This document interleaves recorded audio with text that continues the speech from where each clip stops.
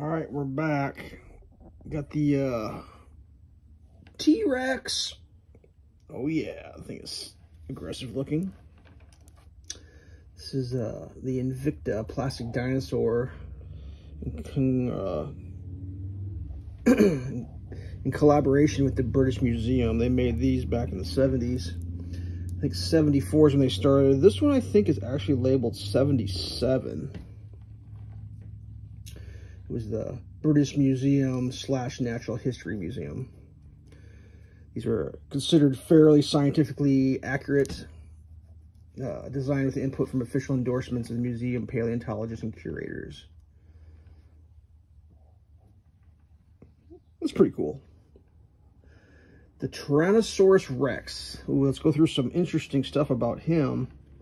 I had to put a little piece of adhesive here because this guy tends to want to fall that way. It's kind of, I don't know if the molding's bad, but like when I put that little shim there, this foot sits flat. When I take that shim out, that foot's at an angle. So I'm not sure what's going on. It maybe got bent over the years. But it was estimated to have a bite force of 35,000 to 57,000 newtons, enough to crush bone. Well, yeah, I would assume that's enough to crush bone. Its teeth could be up to 12 inches long, including the root, and were shaped like a thick, serrated cone, ideal for puncturing and crushing. It's estimated that it was not a fast runner, based on biomechanical analysis, suggesting the top speed was 10 to 12 miles an hour. Now, personally, one thing I've always noticed about these little guys, see these little hands up here? Now, I cannot, for the life of me, assume that these little danglers were hanging out. Those would have been tucked back like a chicken's wing. Like, am I imagining that? Is that my imagination? Like, I've never seen a chicken walk around with his little wings hanging down like that. They'd be tucked back waiting for barbecue sauce or like, hot wing sauce. But, what do I know? I imagine these were just giant chickens. That's what I imagine. I bet that part right there, delicious. People be fighting over that. Anyways, sense of smell, they assume, was highly developed, indicated by a large olfactory bulb in its brain, which helped track prey and locate carcasses. Yes, indeed. Oh, wait, here, they're dressing the arms. While small in proportion to the body, the arms were muscular and strong. Scientists theorize they may be used to help the dinosaur get up from a prone position to hold prey during mating. So I guess there's a comma there, to hold prey or during mating. I can't imagine that for a second. I've never seen a chicken use its arms to get off the ground. I mean, come on now, let's be real. What else do we got here?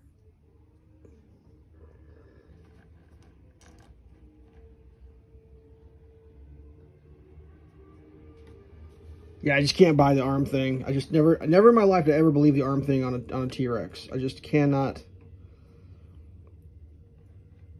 I mean, have you seen a cassowary or an ostrich use its arms to get up? Like, it's just like, let's be real, dude. Like, be real. I'm not a scientist. Don't quote me on any of that.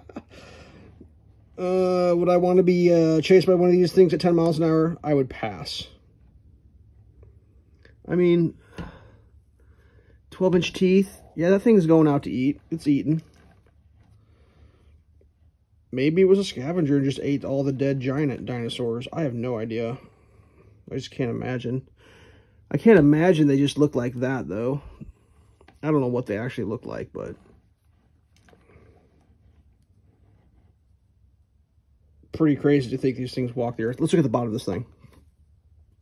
Man, 100% of going upside down every time. I'm going to put my thumb over that so you don't have to be distracted by the